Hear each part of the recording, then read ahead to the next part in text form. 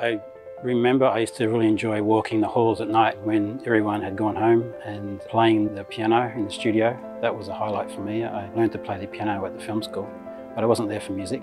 The real good memory of the school is the staff, the relationship with the staff. I remember spending hours talking to the head of directing in his office, endless hours of just talking shit, really.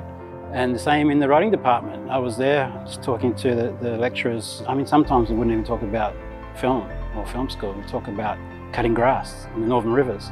And even Rod Bishop, I just remember being in his office and the head of producing, Pat Fisk as well, and George Whaley, people like John Loney, people like that. They actually, I carry them with me still inside some way.